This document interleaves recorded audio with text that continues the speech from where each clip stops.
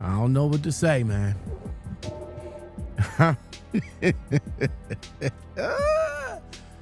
Well, shout out to other creators by letting me know, because to be honest with you, I really didn't know it was trending. I did not know it was trending, but there was a video, there was a show about it, and now my girl Nee, she was talking about it. Of course, for research purposes, I didn't even realize it was on my timeline, and it was right there. It was right there on the timeline. So listen, all I just got to say is nothing is accidental anymore. In the world of entertainment, nothing is accidental. It wasn't an accident when Kim Kardashian, quote unquote, sex tape was leaked. It wasn't no accident when Tommy and Pamela Anderson's sex tape was leaked. There wasn't no accident of the Hilton sex tape was leaked. There's no accidents in the world of entertainment. Now, for a person of popularity, and I mentioned all of the females in previous, it was all popularity. They didn't get super popular until after they dropped a sex tape. So why is everybody surprised when Sexy Red sex tape pops up? That's all she been talking about. All of her talk shows, all of her podcasts, everybody that she sat down with, she talked about being either being effed, getting effed. She's the no rubber queen. She's the queen. She talks about it. Hold on. It was a condom in my trash can.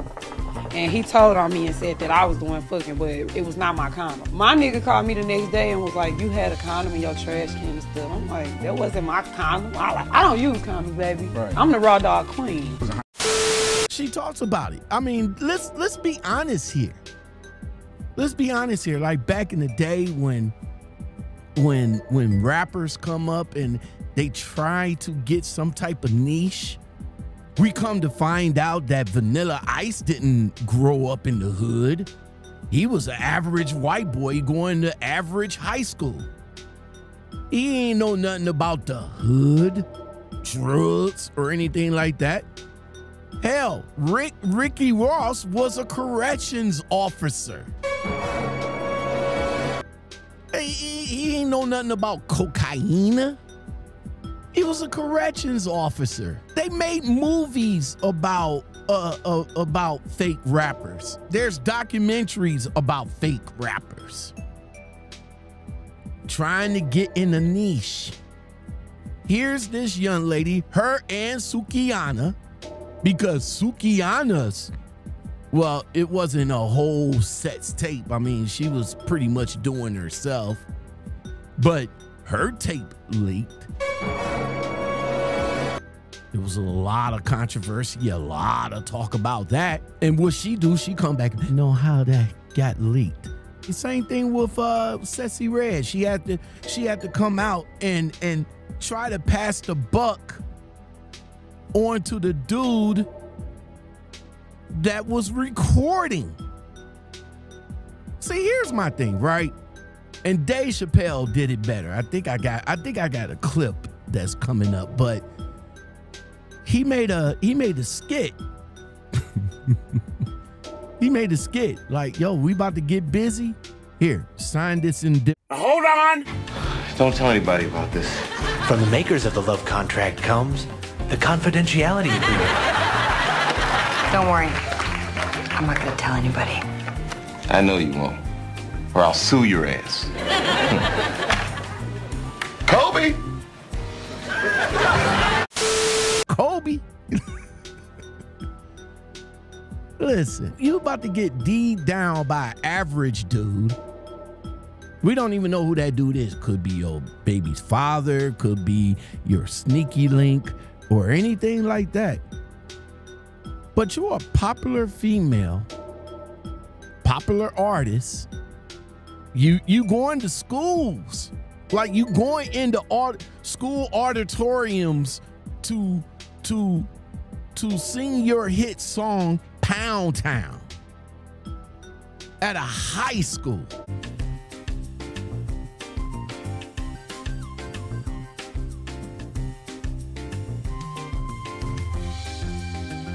Go figure that one out. But anyway, you got a whole young female, impressionable following, and here you are, bam, with a sex tape. Whoever didn't see that coming, I don't even understand what y'all tripping on. Why y'all tripping?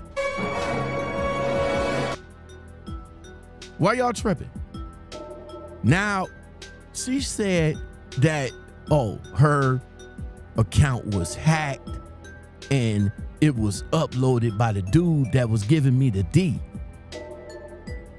Oh, I need to pass it to somebody. I need to have a clean look on this. I mean, think about it.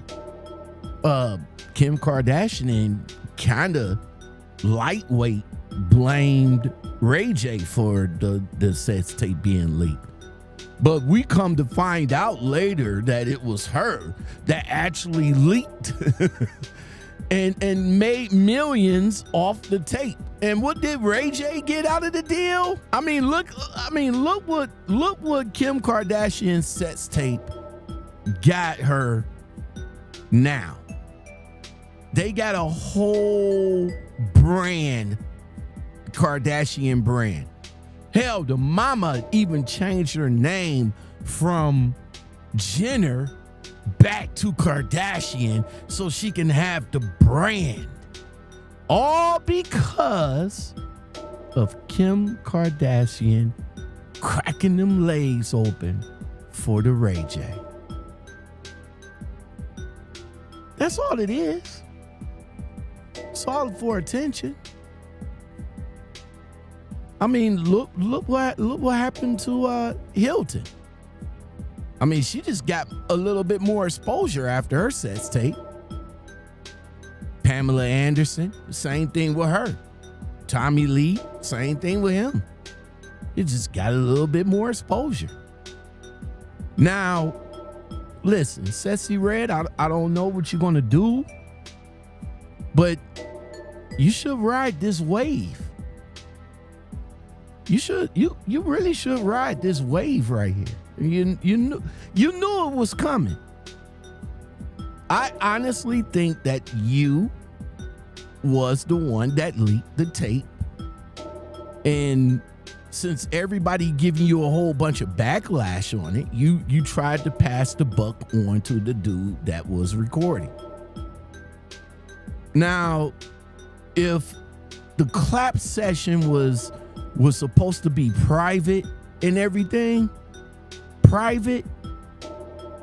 then you knew better to let old boy record the session. Don't tell anybody about this. From the makers of the love contract comes the confidentiality agreement. Don't worry. I'm not gonna tell anybody. I know you won't, or I'll sue your ass. My guy got receipts. Hey, look, y'all. I F the one and only SEXYY Red, the most popular female quote-unquote ratchet artist right now. And this is a one-up when you look at it.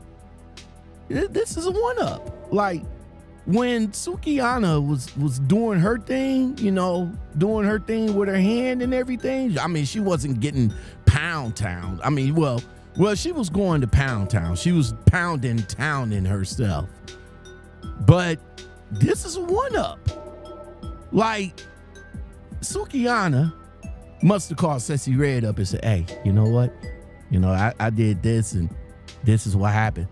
So, SEXYY Red was like, yo, I got one better. Just wait. And then boom, there it is. SEXYY Red in all her redness. In all her redness. I said before. I said before, dudes, bros, guys, it doesn't matter if she ugly or not, man. Bros is gonna hit that. Bros is gonna do a clap session. A woman could be 800 pounds and bros will still get a clap session. So what makes you guys think that SEXYY Red, with all her redness, couldn't snag a guy to have a clap session with? You guys knew it was gonna happen. I don't understand why y'all surprised. I'm not. It's all she did. She did the circuit. She went across the circuit and let everybody know, hey, I am the raw dog queen. Right. I'm the raw dog queen. Hell, Sukihana went across the water to look for somebody to get in a clap session with her. What she said? I'm looking to get my coochie scratched. I'm trying to get my coochie scratched. I'm trying to get my coochie stretched and eat a nigga ass. Eat a nigga ass. We be eating niggas ass today in London. I'm looking to get my coochie scratched. Yes. I'm ready to eat some ass. But she didn't have her session recorded. Well, maybe she did. Maybe she did. Maybe she was thoughtful enough to, you know, snatch that phone out that dude's hand. I don't know. I don't know, man. But it is what it is. This is the social media era. This is the era of social media. Everything has to be put out on social media, and I to this very day still don't understand it. You know, dudes getting killed because they put their money on social media. It was a dude that got set up, but the girlfriend claims that she didn't set him up. But whatever it was, he won the lottery. He won about $8,000. Him and the girl was together. Some dude ran up on him, killed him, kidnapped the girl, dropped the girl off, and that was it. You got people putting way too much stuff on the internet, bro. Talking way too much. Look what happened to that Keefy D dude. I didn't even know who Keefy D was. I didn't even know that he had anything to do with Pop's murder. I mean, think about this, man. The people that killed Biggie, nobody haven't did the talk show circuit talking about that. But here's this dude running off at the mouth. Oh, I was in the car. And when the guns came out, I ducked. So let me get this straight, sir. You was in the car and you had nothing to do with it. I don't know. This is the social media. That's why a lot of people should back off of social media. That's why a lot of people should not put too much information out there, you know, whether it's for likes or views or anything like that. If you don't want your information out there to be talked about, then maybe you should be a little bit more mindful of the information that you put out there. I don't get it. So I'll leave you with this, right? whatever information that you put out there, whether it's on TikTok, YouTube, Facebook, Snapchat, or anything like that, just because it's your video, your quote unquote property or something like that, don't expect people to ask permission to commentate on your video. Whether it's a good commentating, now if somebody takes the content and make a good commentation video on it, you all in their chat session. Yeah, thank you. Thanks for sharing. Thanks for sharing. I really appreciate it. Y'all be on live feeds. Thanks for sharing. Please share this. Please get this information out. But yet when somebody comes and critique it and commentary on it and have their own opinion based on the information that you put out there, now it's my video. You need my permission. Don't take my video without my permission. You need my permission. Next time you take my video, I'm going to sue. Good luck with that one. Okay. Good luck with that one, because I'm sure your lawyer will tell you about fair use. Google it. If you don't know what fair use is, Google it.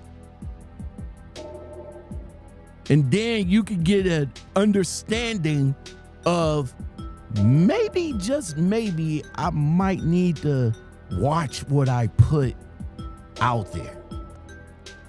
Again, like I said, if somebody talking about it in a good light, oh, you all for the share. You all for the, oh, take my video and share it and push it and get more and more people on it. But when somebody gets a hold of that video and say, well, maybe I don't think that is kind of appropriate.